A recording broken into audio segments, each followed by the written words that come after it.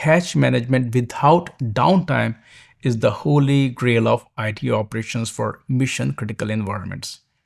And as security vulnerabilities demand immediate attention, delaying patches poses serious risk to an organization's operations and image in the media. You really don't want to see your company's name in the newspaper next morning. And in this episode of Data Driven, Margaret Hoagland, VP of Global Sales and Marketing at SIOS Technology, breaks down how high availability clustering is transforming this critical challenge. Margaret shares valuable insights on how high availability clustering solutions are transforming patch management strategies that enables businesses to achieve near zero downtime while maintaining robust security postures. Margaret also talks about how organizations are leveraging these technologies to enhance operational resilience, meet compliance requirements, and protect mission-critical systems without sacrificing performance or availability. So let's go and talk to Margaret. Margaret, it's great to have you on the show. Thanks, Swap. It's good to be back.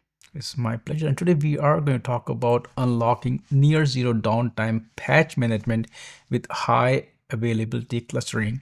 Can you talk about why is patch management such a challenge, especially in mission critical environments? There are several challenges. So just to level set, patch management is when the operating system vendors or the application vendors issue updates and patches, usually on a periodic basis, monthly, quarterly. In many cases, those patches are fixing cybersecurity vulnerabilities. And so IT teams are under tremendous pressure to get those applied as quickly as possible. But in a very critical application, you need to test any change that you make to a production environment. In that period of testing, they are vulnerable, and zero-day attacks often happen because their cyber criminals are targeting just those vulnerabilities. And so there's a tremendous pressure to get those patches applied quickly, but the testing may be problematic in itself. There may be long time to wait for the QA environment, for example, or other delays required for the testing that put the IT team in a very difficult position.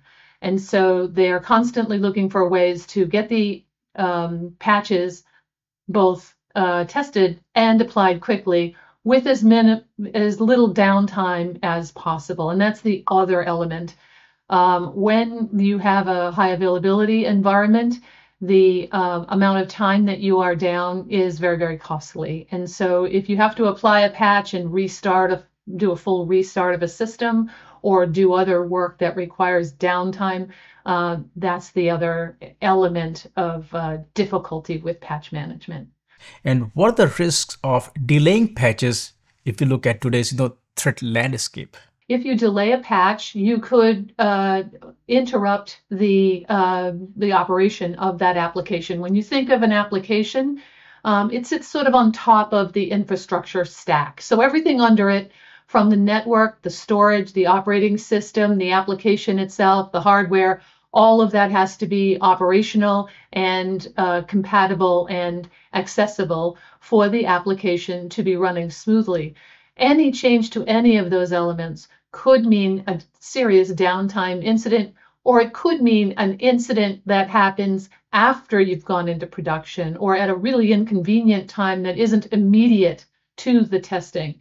And so applying patches and testing them well is very, very important, and testing them in as realistic an environment that models the production environment very, very closely is critical. And as earlier you were talking about high availability clustering, can you go a bit deeper and explain how high availability clustering works and why it is kind of game changer for organizations who do want near zero downtime during patching? So fundamentally, in a high availability clustering environment, such as a SIOS LifeKeeper environment, essentially you run your application on an individual node.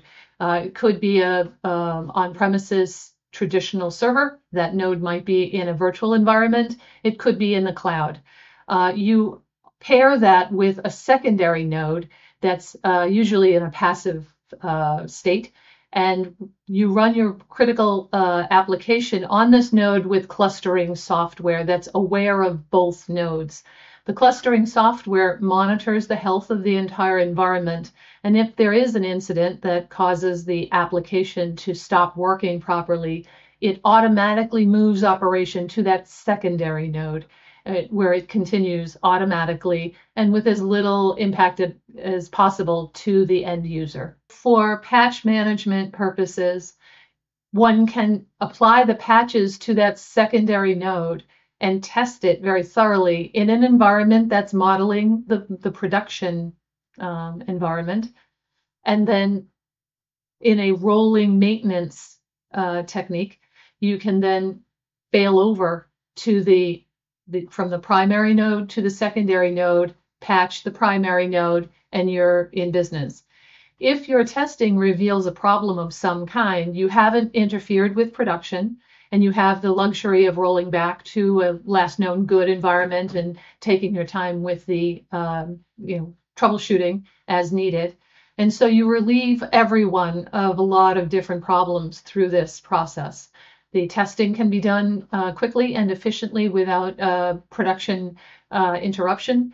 And you also are able to do that failover process, alleviating the need for full restart or really lengthy downtime, scheduled maintenance downtime. Can you also talk about what kind of systems or applications benefit the most from integrating high availability into their patch management systems and strategies? So we're seeing more and more customers coming to us who are more interested in this patch management than the traditional clustering environment. Those are typically in vertical industries with a very low tolerance for downtime, like healthcare, like financial services, like some manufacturing facilities. These are places where the hospital has 24/7 operation. They can't take down their EHS patient management systems in order to do even scheduled maintenance. These are systems where this high availability environment solves so much of their challenge related to patch management that it's very, very productive for them. And of course, a lot of industries that you folks SIOS operate in are also highly regulated industries. Can you talk about how does high availability clustering software support compliance effort and also ensure that businesses, of course, business continuity is there and they don't disrupt the planned maintenance? One of the challenges facing IT folks in these industries is meeting regulatory compliance, such as HIPAA, such as SOX, Sarbanes-Oxley, that require patches or updates that are related to cybersecurity to be applied as quickly as possible and to maintain their environments in a very secure state. And so this is another pressure on IT that they have to get these patches applied as quickly as possible. And so being able to do it in a quick and reasonable fashion is very appealing. And so we do see customers that are subject to these regulations using high availability clustering just for that purpose. Can you also share some practical advice for IT teams who are looking at implementing high availability for patch management in their own environments? I think that a lot of teams are familiar with the term rolling update or rolling maintenance. One way that they might want to experiment is to download a free trial of our software and try it. We can work with you on a pre-sales engagement and help you through the process of getting a two-node cluster set up.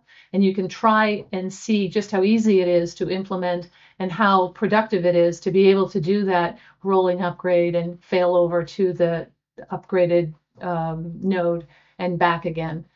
I think that that's probably the most productive way for an IT team to proceed. Margaret, thank you so much for joining me today and, of course, talk about high availability and patch management. Thanks for great insights. And as usual, I look forward to the next discussion. Thank you. Thank you, Swap.